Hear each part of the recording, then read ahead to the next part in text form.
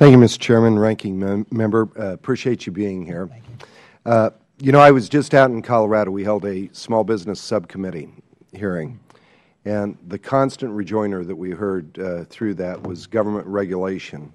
That was not a stepping stone to success and to be able to create jobs, but it was a stumbling block. In fact, you may have seen this. A report just came out, recent study, and it's showing that the regulatory burden on the American people costs approximately $1,750 billion annually. That's with full knowledge. We need some regulations, but the overreach of this, when we get this down to actual dollars, when we're talking about creating jobs, which is something that the President has indicated that he's in favor of, I'm certainly in favor of doing, is we're seeing $160,000 each year the businesses are having to pay for regulatory costs. When we distill that down to small businesses, according to this report, each employee, the business is having to pay $10,585 for regulatory costs per employee. This must stop. We are, and I truly respect your comment of trying to clean it up, and maybe we really need some legislation, because when you're talking about President Reagan, you're talking about President Obama, we're actually looking at executive orders as opposed to legislative direction that's coming out. But I do have a question. Reading through your testimony, I want to go back actually to the milk regulations that you'd brought up. I'm very curious because you state that, and this perplexes me, that the EPA estimates, you'd noted this was a law, and you just clarified with the regulation, but you further stated that this milk exemption will actually save our economy over $700 million over the next 5 years. How can we save what we never spent, what was never incorporated? Okay, there's a lot of great points there, so can I say a little bit? In terms of the report, the $1.75 trillion report, the general concern that regulatory costs on small business and the economy are too high and that we should be doing a lot to reduce those costs, agree with completely. Mm-hmm. That $1.75 trillion figure is in the nature of an urban legend, as a report by the Congressional Research Service recently laid out. It's based on an assumption of some analysis of a World Bank study that confuses regulatory quality and regulatory stringency. And if the study's right, then the U.S. GDP would be higher if we had a regulatory system like Sweden and Canada. Mm-hmm. And I don't think anybody thinks that's true. So the $1.75 trillion, probably to say it should be treated with a grain of salt is too weak. It should be treated as, not a reliable number. Having said that, the general thrust of your question I completely agree with. On the milk rule, what happened was there was a formal requirement in the law that the milk producers be subject to this oil spill rule. And we had heard, as the Bush administration had heard, from the agricultural community, this is a looming serious problem for us. Enforcement, as I understand it, of the requirements of the milk producers was weak for understandable reasons. It just didn't make much sense. But no one had taken care of the problem.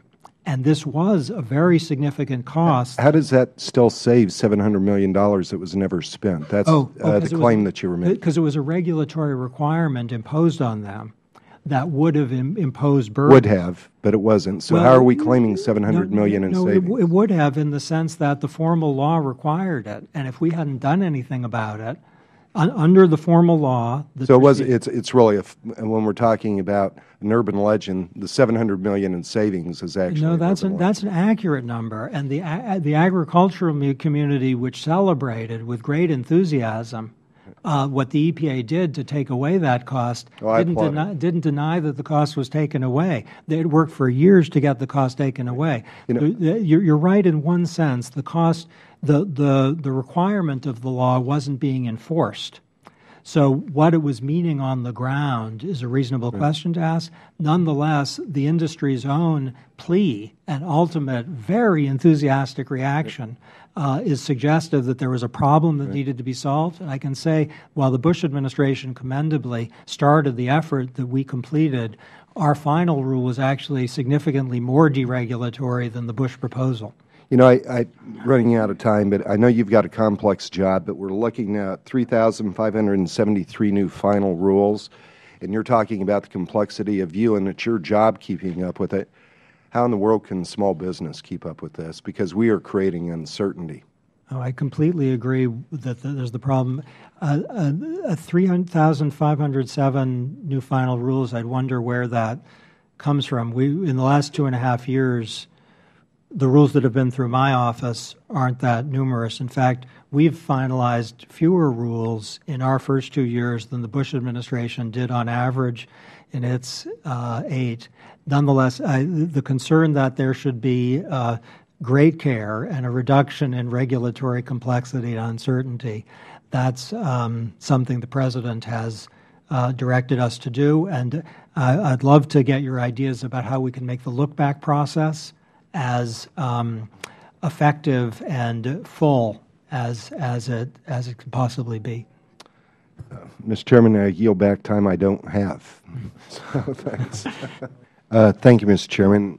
Just a couple other questions. As I was listening to your comments in terms of inviting us, and it goes back to Congressman Butler's statement as well, in terms of the look back that's going on, does it really, when we're hearing about all of the challenges that small businesses in particular are facing, very, very shallow pools of money to be able to pay in, and they're paying it out for regulations, does it really make sense to you that the only real look back going on right now is the same agency that created the rules? Well, I take your point. The way the process works is a little better than that, I think, that the agency that's doing the look back per OIRA guidance actually is strongly encouraged to make sure that the rulemaking officials aren't the ones looking at the rules for your reason. That within the agency there's a kind of separation between the rule makers and the rule evaluators. That's the first point. The second point is that the look-back process has been greatly informed not by the agency's own soul-searching, but by engagement with the public that's subject to the rules. So there's a process you may know about called Startup America, and I've actually traveled myself to ask members of the small business community what's causing problems. And a lot of the ideas on the rules, and in a number of cases this is specifically called out, they don't come from the agencies themselves. They come from members of the public who've said, this is causing a problem for us. The milk one to which you referred, the source of the concern was the agricultural industry. We have a rule eliminating redundant air pollution control requirements imposed on local gas stations, and the gas stations have said this is a very good thing. So it's not just the agency's own internal mechanism, it's also a process within the executive branch. In some cases, members of Congress have said this is something you should look back at. This is a cause for concern.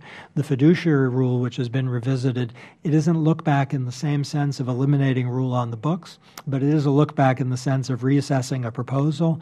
And that was, many members of Congress said that the Department of Labor were worried about costs and benefits and unintended adverse consequences. Well, you know, I certainly want to echo the thought, if you want to try something experimentally before you go active with rules, right, bring them back to the committee, and we'd take a look. Well, one other point that I would, we did hold a subcommittee hearing that I'd had the privilege of being able to chair, and it was in regards to the GIPSA rule. There have been 3 recent studies that have been conducted showing that the costs on the GIPSA rule will well exceed $100 million, which crosses the threshold to have this examined by the agency. Are you looking back at the GIPSA rule now? Not the slightest doubt. And the Department of Agriculture is very much engaged in assessing costs and benefits. Okay, great. Thank you, Mr. Chairman. You'll be